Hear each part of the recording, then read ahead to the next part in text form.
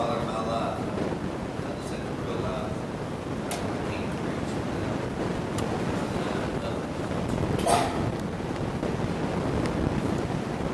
knowing that I can't preach, God. I can preach you what you can. There's a heart that you today, Father, that I know what you can preach, know what you can.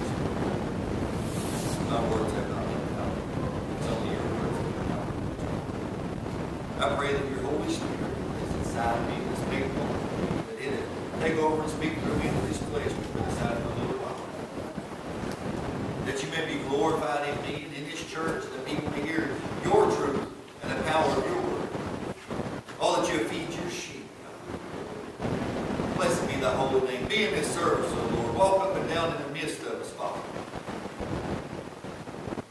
Magnify yourself in us and use us, Lord, in our bodies to honor and bring glory. To you be all the praise and glory. In the name of Christ, I give you thanks and praise for another day of life and another opportunity to stand. I pray that you use me to glorify your name. In the name of Christ, I praise you. Amen. Amen. Matthew chapter 12. You want to turn there in your Bible? Oh, you ever just sometimes have the Spirit come upon you and you just can't hardly speak? That's just kind of the way I feel right now. I'm thinking about my brother, I'm thinking about him, asking for forgiveness of sins, and I'm just thinking about them things, and it's just really, I don't know, it's still a very powerful feeling inside of me. Matthew 12, verse 31 and 32. Jesus is speaking. He said, "Wherefore I say unto you, all manner of sin and blasphemy shall be forgiven unto men. But the blasphemy against the Holy Ghost shall not be forgiven unto men. Whosoever shall speak a word against the Son of Man, it shall be forgiven him. But whosoever speaketh against the Holy Ghost, it shall not be forgiven him, neither in this world, neither in the world to come. All manner of sin and blasphemy shall be forgiven unto men, but the blasphemy against the Holy Ghost, it shall never be forgiven in this world or the world to come." Why is it that we can blaspheme the name of Jesus Christ? Why is it we can blaspheme and speak against God the Father, but not the Holy Ghost? What does this mean? See, this sin right here is one that aggravated me for years. I was raised in church as a young man, and whenever I became a teenager, I fell out and I got into drugs and alcohol and things like that for about 10 years. And when I come back into church, this verse drove me nuts. I mean, literally for 2 years, this was running in my head. You can't be saved because you blaspheme. And for years I thought that I'd committed this sin. And finally God set me free when He revealed to me what this scripture was talking about. And I'm going to show you how He revealed it to me. He revealed it to me through the story of Jacob and Esau. But I want you to know that all manner of sin and blasphemy shall be forgiven men. The word blaspheme, what does it even mean? The word blaspheme means to speak against. You can speak against God the Father, you can speak against God the Son, but not God the Holy Spirit. That's unforgiven. That don't make sense. Why can you speak against one part of God but not another part? Well, I want to show you how God showed it to me, and I pray that He bless you to understand this.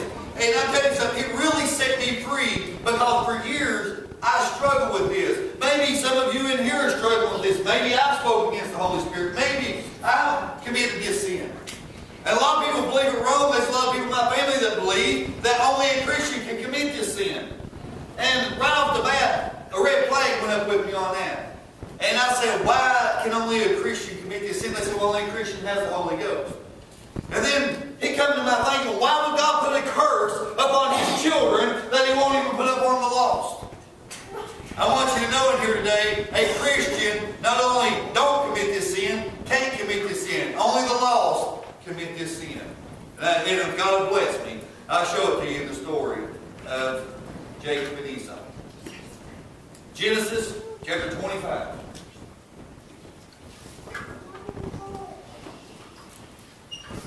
We'll be looking at verses 22, most of the rest of the chapter of this.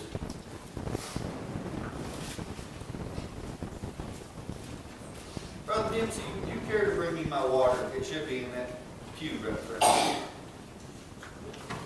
Praise the Lord. I feel good this morning. You know, sometimes I just got to stop what I'm doing and thank God and give Him praise. You know, sometimes I forget. I've been in church for 11 years now. Sometimes I forget who I was and what I was, and I'm glad I do forget because that man is dead now. But sometimes I make myself remember that I know what a wretch I was, that I may see how much He loved me, that while I was in my sins, Christ died for me, and while I was ungodly, He died for me. Praise the Lord. The more ungodly that you see yourself, the more amazing His grace becomes. That's why it's good sometimes to see sin in your life, that you see God loving you through that sin. Praise the Lord. And once you see that love, then it makes you move for Him in a way that you never moved for Him before. What is love? I don't know why I'm going here, but just for a minute. What is love? I asked myself this question yesterday as I was out working at work. What is love? And to me, love is an action. Anybody can say they love you, but the person that really loves you will move for you. Praise the Lord. Love is an action. What else is love? Everything that's done in your life is of no profit unless it's done in love. Paul said, if I had all knowledge and could understand all mysteries and have not love, it profiteth me nothing. He says, if I have faith to move a mountain and have not love, it profiteth me nothing. I don't care how good you are, how much you give, how much you know, or how long you've been a member of this church. If you have not love, it's of no profit to you, or to me, or to God, or anything. Hey, we are Christians. Born of God. And the Bible says God is love, so we're born of love. Let us walk in that love that we may be of profit to the church and to God and His kingdom. Everybody there? Rebekah was barren. Rebekah is Isaac's wife. She couldn't have children. So Isaac interceded and he prayed that she have children. Well, then she got pregnant. And she was having trouble with her pregnancy. She didn't know what was going on. And she went and prayed about it. And then the Lord let her know that she got twins. Chapter 25, verse 22. And the children struggled together within her. The children were fighting inside her womb. And she said, if it be so, why am I thus? And she went to inquire of the Lord.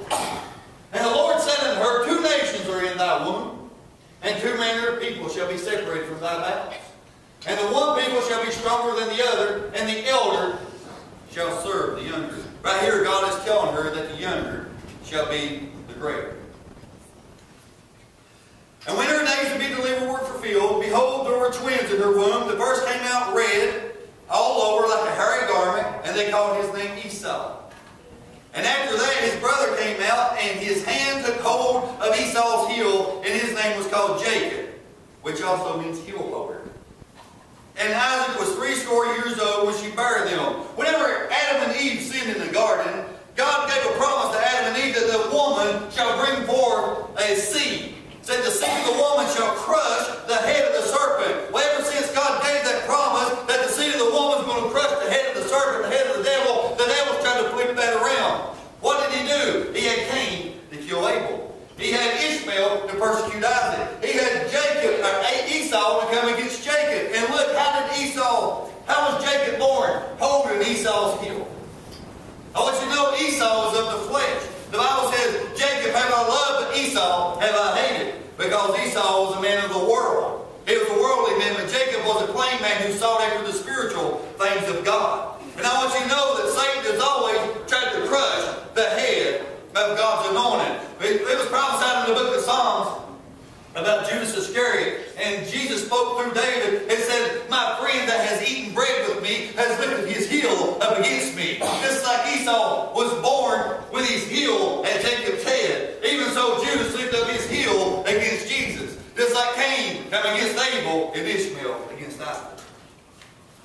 So that's the way they were born. And after the kids were grown, they said that Jacob saw a pottage. Pottage is soup with meat in it. And Esau came from the field and he was faint. And Esau said to Jacob, feed me, I pray thee, with that same red pottage. For I am faint. Therefore, his name was called Edom. Edom means red. That's what his name was. When you read about the Edomites, You read about Esau's descendants. Jacob said, sell me this day thy birthright. Now, birthright is a spiritual thing. He's the passing on of the name of the Father. And here's the thing, Abraham, the seed of the woman was promised back in the garden, and then it was given on down to Noah. It was given down through Shem, and it was given down through Abraham, and it's given down through Isaac, the promise of this coming Redeemer. And now here Isaac has got these two children that are twins, and the birthright is Esau's, and Jacob says, sell me this day thy birthright. I want to be the one. Though I may not see it in my life, though it may not profit me none in this world, it may not get me a bigger house or more money, I want it. I want this spiritual thing of knowing that this Redeemer is coming through me. I want the birthright of Abraham and of Isaac. And Esau said, behold, I'm at the point to die. And what profit shall this birthright do to me? And Jacob said, swear me this day. And he swore unto him and sold his birthright unto Jacob. Then Jacob gave Esau bread and pottage of lentils. And what pottage of lentils is? It's red liquid soup with red meat. He sold his birthright for red soup and red meat, and he did eat and drink, and he rose and he went his way, and look what it says, and thus Esau despised his birthright. Now here's the thing, the Bible says the volume of the book is written with Jesus Christ. Can you see Jesus Christ in this? Because he's in it. The volume of it speaks of him. What did Jesus come to do? You remember whenever Jesus came and he talked to Nicodemus, what did he say to Nicodemus? He said, verily, verily, I say unto thee, except a man be born again, he shall not inherit the kingdom of God. Nicodemus said, well, how can a man be born when he is old? Can he enter the second time into his mother's womb and be born? Jesus said, marvel not that I said unto you that you must be born again. Don't try to figure it out, Nicodemus. That which is born after the flesh is flesh, but that which is born after the Spirit is spirit. We was all born after the flesh when we was born, but Jesus says you must be born after the Spirit. Why did Jesus come? You might say, die on the cross. Why did he die on the cross? He died on the cross to shed his blood. Why? To buy something for you.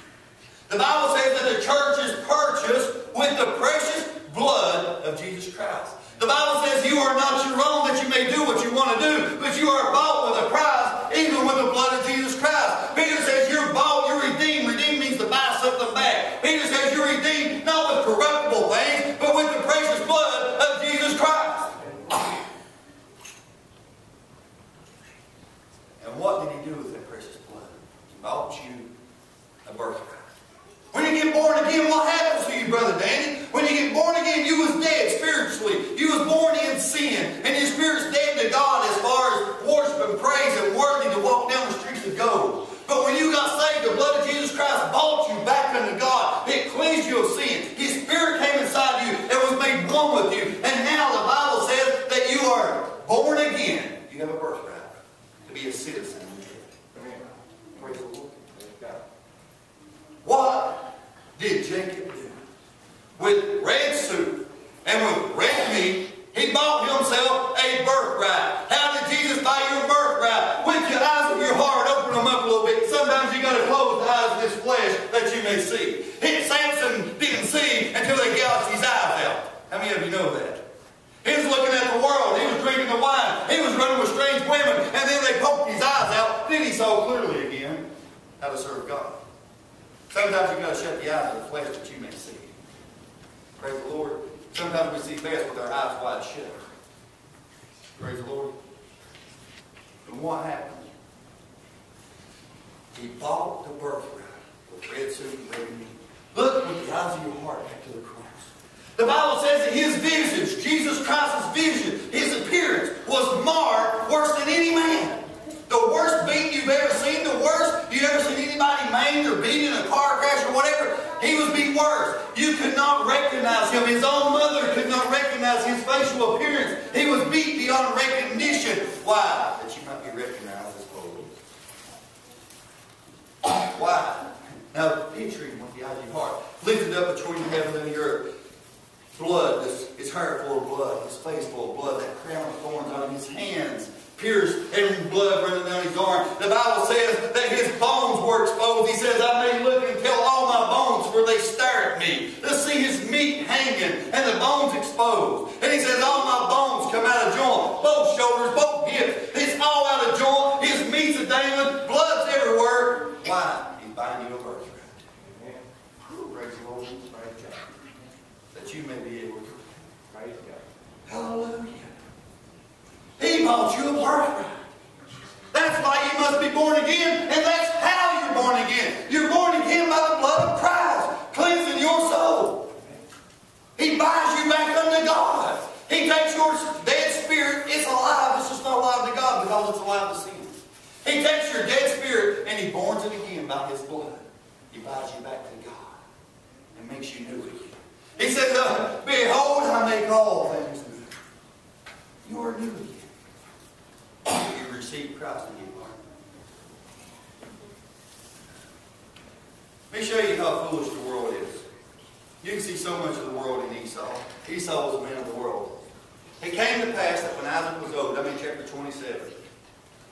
If you want to turn there in your own Bible.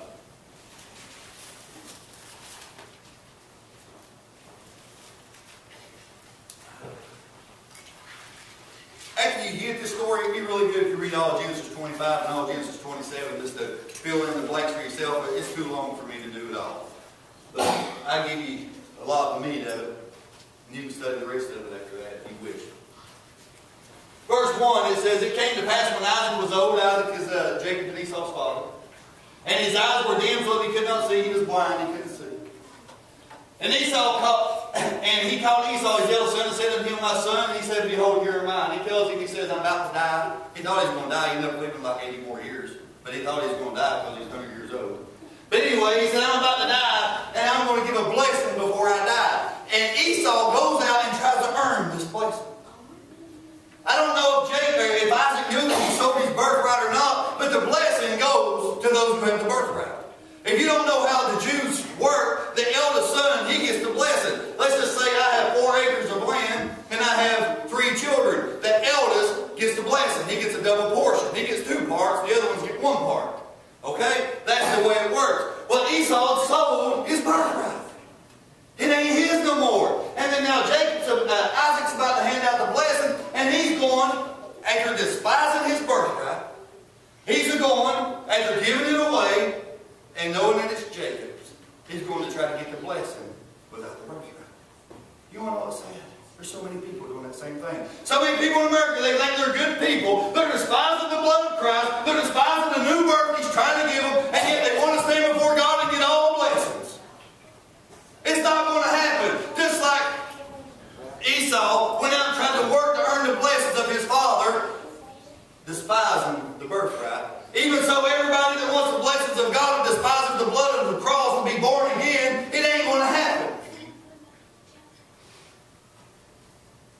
Verses 9 through 12. Jacob's mother finds out about this. She tells Jacob, say, go find me 2 kids of the goats, and make savory meat for thy father such as he loveth. And thou shalt bring it to thy father that he may eat, and that he may bless thee before his death. If you don't know much about the 2 goats, there's a rule with the goats. The goats is always used for a sin offering. And every year on the Day of Atonement, they took 2 goats. And they took the blood of the goats and they sprinkled it 7 times upon the veil and 7 times upon the mercy seat, where it represented Jesus Christ shedding His blood 7 different ways for you to forgive you. And then they took the other goat, which is called the scapegoat, and they laid their hands upon it, and they confessed all the sins of the nation, and then that goat bore the iniquity that the people may go free. That's the law of the 2 goats. Jesus Christ is the goat that shed His blood for you. He is your scapegoat. He bore your iniquity, that you may go free. He is your scapegoat. Well, I want you to know the Bible says we're clothed with Christ. What happens here? He goes and gets the 2 goats, and his mother goes and fixes it. And Jacob says to his mother, behold, Esau my brother is a hairy man, and I'm a smooth man. My father peradventure will fill me, and I shall sing to him a deceit, and I shall bring a curse upon me and not a blessing. And the mother goes on, I ain't going to read it all because it's like 50 verses long. But his mother goes on and he takes the skins of the 2 goats and he clothes Jacob with the goats. Okay, I want you to know Jesus Christ is your sin offering. But I want you to know when you stand before God, you're not going to stand before God with who you are in this flesh. I'm not going to stand before God as Shane Ward, who lied, who done drugs, or who cheated, or done whatever. I'm going to stand before God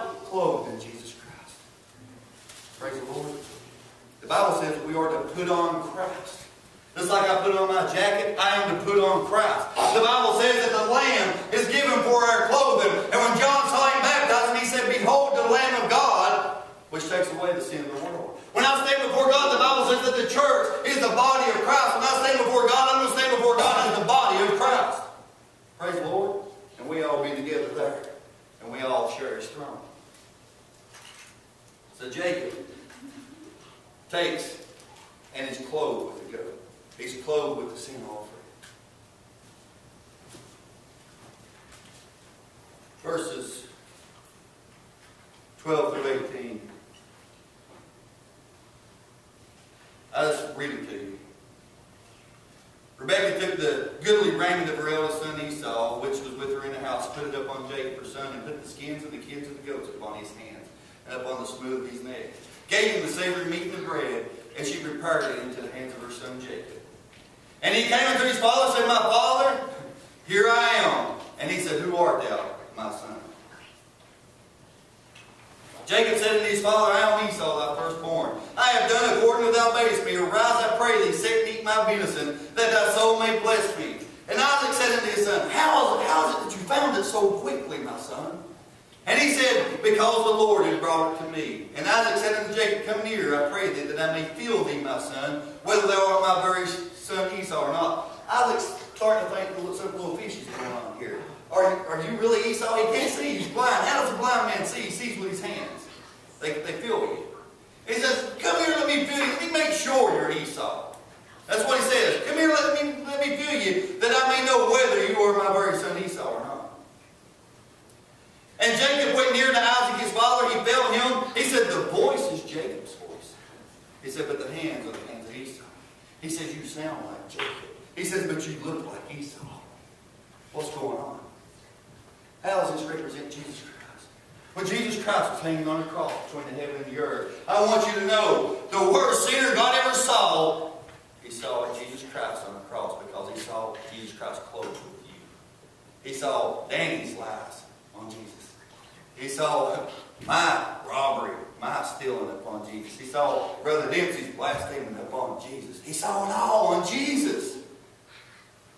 And whenever Jesus cried out, "Father, forgive them, for they know not what they do." Whenever Jesus is speaking, no doubt God is saying, "It sounds like the voice of my son, but he looks like Shane. He looks like Dempsey. He looks like David." Praise the Lord. That's what happened. He says, "You sound like Jacob, but you look like Esau." Jesus looked like us. The Bible says, "For he who knew no sin was made sin, that we might be made the righteousness of God in him." He sounded like Jesus. His speech was perfect, but he looked like us. Therefore, the Bible says it pleased the Lord to bruise him. Why did it please God to bruise him? Because he saw my sins. My sin has to be punished. I cannot stand before God with my sin being unpunished. So Jesus came and He looked like me. He was made sin. He looked like me, sin, and was punished, that I might be made the righteousness of God, that I may stand before God as the body of Christ and look like Him. Praise the Lord. He stood in your stead at the cross, that when you get to heaven, you can stand in His. Jesus said, "I have overcome, and am set down with my Father in His throne, but he that overcometh, I shall bring to sit with me in my throne." Jesus now sits in the Father's throne, and He lets us sit. Did you know that the church gets to sit in the throne of Christ? That's in Revelation chapter 3. He discerned him not, and He blessed him.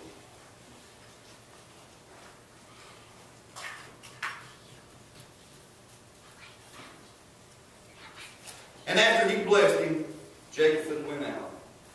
And then Esau comes in. Think of the nerve of Esau.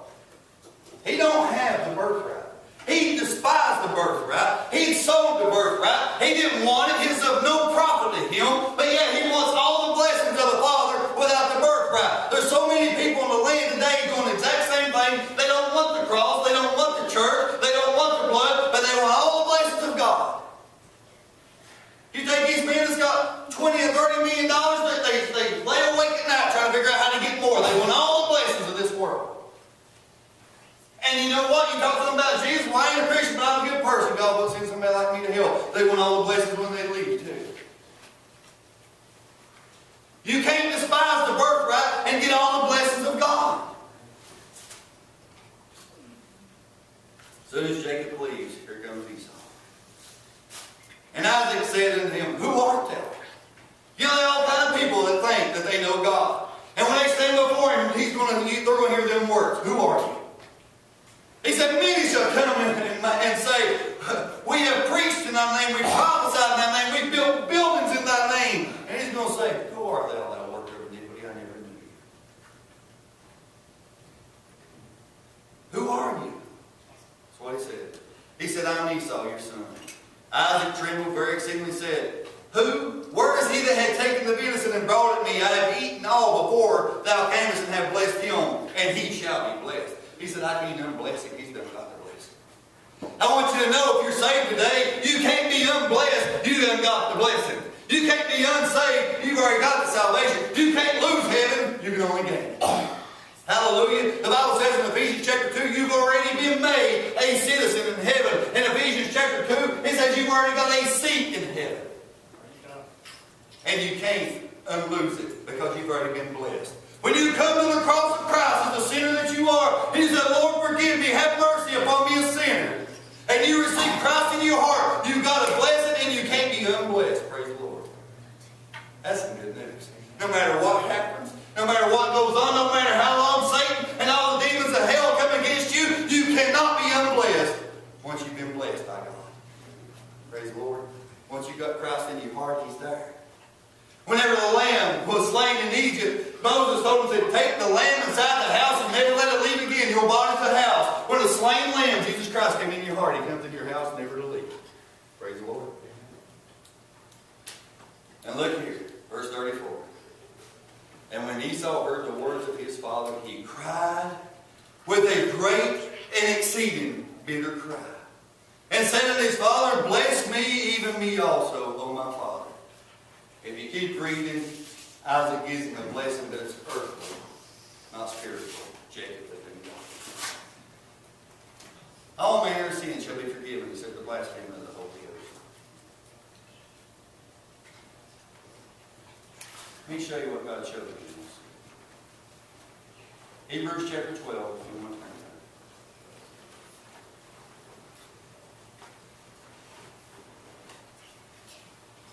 Hebrews 12, verse 16.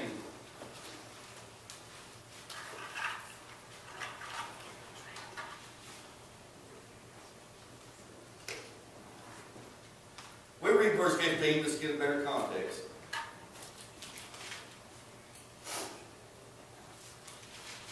Paul here, when he's writing, he says, looking diligently. To look diligently means look till it hurts. Diligent means to do something until it hurts, to do it painstakingly. Looking diligently, lest any man fail of the grace of God. Lest any root of bitterness springing up trouble you, and thereby many be defiled. Lest there be any fornicator or profane person as Esau, who for one morsel of meat sold his birthright. For you know how that afterward, when he would have inherited the blessing, it was Esau's blessing if he would just only have the birthright. For you know that afterward he would inherit the blessing, but was rejected.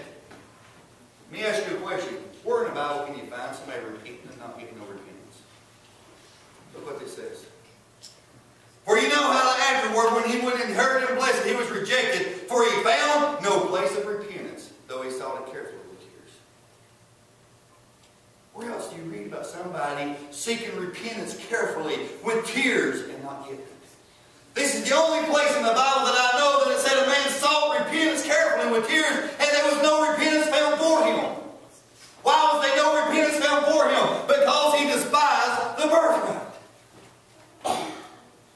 I want you to know there are going to be millions of people that stand before the throne of God, and they're going to seek repentance with tears. Lord, I'm sorry.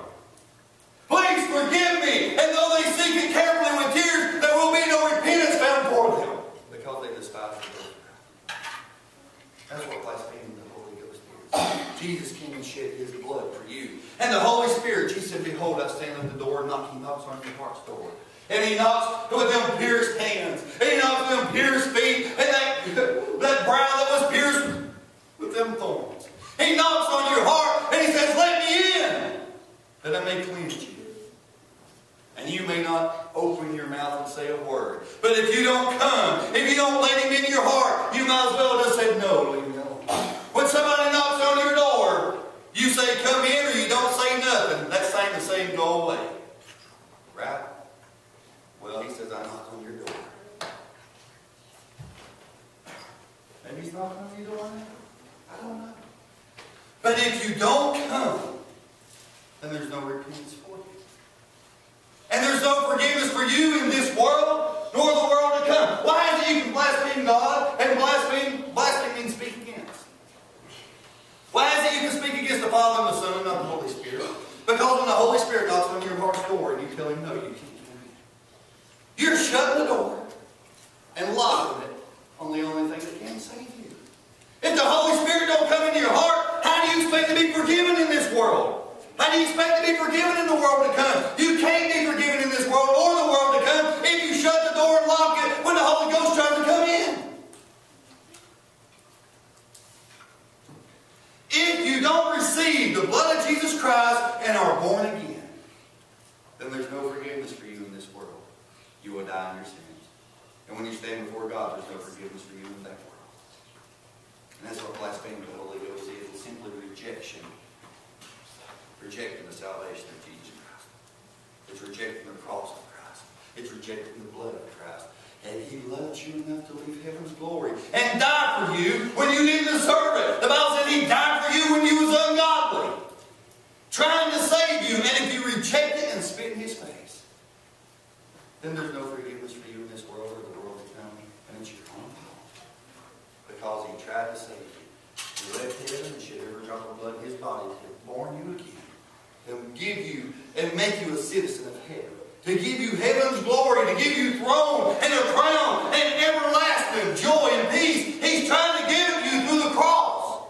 But if you despise the birthright, will you let Him buy you a birthright today? Jacob bought his birthright. How? With the red liquid soup of the red meat. Look to the cross with the eyes of your heart and see that red liquid flow from His body. See His meat dangle. That's Him buying you a birthright. Will you let Him buy it for you? Praise the Lord. Because that's the only way you're going to be a citizen of heaven. That's the only way you're going to be worthy to be forgiven in this world and the world to come. You can look at it this way. If you reject the cross, you're unforgiven in this world and the world to come. But if you receive the cross, you're already forgiven in this world and you're already forgiven in the world to come. You don't got to wait. If you've got Christ in your heart, you've already got it. Praise the Lord. The devil aggravated me for years with this, that I'd blaspheme the Holy Ghost. I want you to know, only the lost can blaspheme the Holy Ghost. Only the lost can say, no, I don't want it. The saved already has it. Only the lost can shut the doors to it, because the saved is already inside their door. That's how you got saved. Praise the Lord. That's the message for today. I mean, I could go on, but I feel like God's touched hearts. And study it out for yourself. Don't just take my word for it. I showed you enough scripture to believe that you know I showed you right. This is how God revealed to me what blaspheming the Holy Ghost was. And it's blessed me. Ever since then, I've no longer let the devil attack me with, you blaspheme the Holy Ghost. I know I have. But I know I received it in blood. I know I've got that Spirit. I know that He is mine, and I am His. Praise the Lord. Do you know that today? Do you know that you're a child of the living God? If He's in your heart, you know it. If He's in your heart, you've got a birthright. Hallelujah, you've been born again. You are a citizen of heaven's glory. Can you imagine going to New York City, and when you got there, the mayor said, this is your city, and you can go anywhere and do anything you want? Well, there's a city 1,500 miles long, 1,500 miles wide, 1,500 miles high, that is pure gold. It's got a wall that goes all the way around it that's solid jasper. It's got 12 gates, and all 12 gates are of one pearl. And when you get there, they're going to say, this is yours. Praise the Lord. Why? Because you got the birthright. Because you already have been made a citizen. He said, I give you a white stone and a new name. You know when Rome conquered something? The men that actually fought in the battle, once the battle was over and the city was won, they got a white stone. And for the rest of their life, they could go to that city and everything the gym was free, the hotels were free, the restaurants were free, because they had a white stone with their name in it that I conquered this city. When you get to heaven, you get a white stone with a new name. Everything is yours. Everything's free to you. Why? Because He bought your birthright. Praise the Lord. And your new name will be the name of Christ, because you are the body of Christ. That's the message, Brother Danny. This message touched your heart, and I imagine it has, because it's God's Word, not mine. If it's touched your heart, and you want to know that you have this birthright, you want to know that heaven's going to be your home, you want to know for sure, because this life is so soon over, and He's touching your heart, come. As the church stands. It was 275. I surrender your own. All to Jesus I surrender. All to Him I freely give. I will never love and trust Him in His presence daily. I surrender all. I surrender all. All to Thee, my blessed Savior. When we get saved, we think we come to the altar and do something. All we do is just let Him save us. Let Him buy you. He shed every drop of blood in His body to buy you. Let Him buy you. Savior, holy Thine, let me feel Thy Holy Spirit, truly know that Thou art mine. I surrender all. I surrender all to Thee, my blessed Savior. I surrender all to Jesus. I surrender, Lord. I give myself to Thee. Fill me with Thy love and power. Let Thy blessings fall on me. I When you stand before God and give the blessing, you don't want to hear them words. Who are you? surrender all. You want to hear Him say, come on in, my son. My blessed Savior, I surrender all. Praise the Lord. You're a beautiful bunch. I thank God for you all the time. I don't know how y'all feel to have me, but I feel very blessed to have you all. And I really love you guys. Does anybody got anything on their heart that they want to say? Come on up here, Lisa.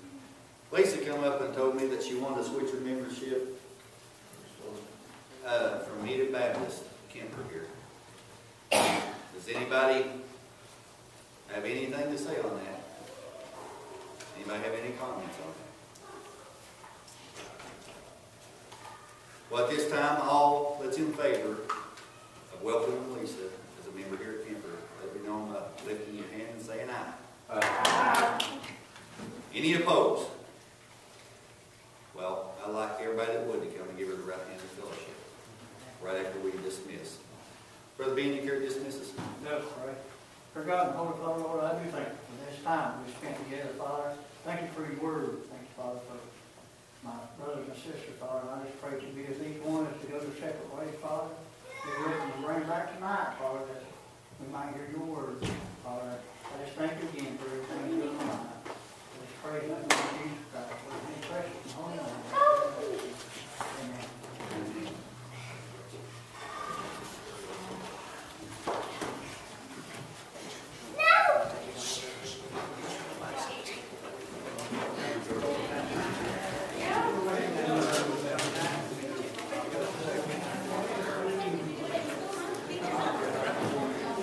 Joe,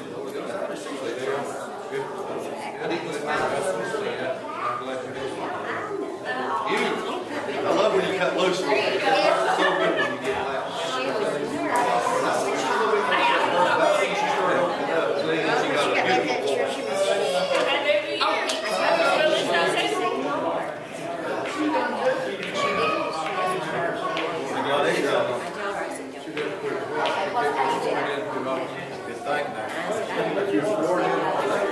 That's right there. You got to reach out. Yeah. Somebody one day knew that one. Yeah.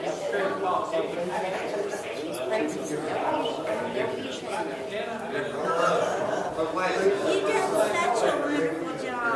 You said it.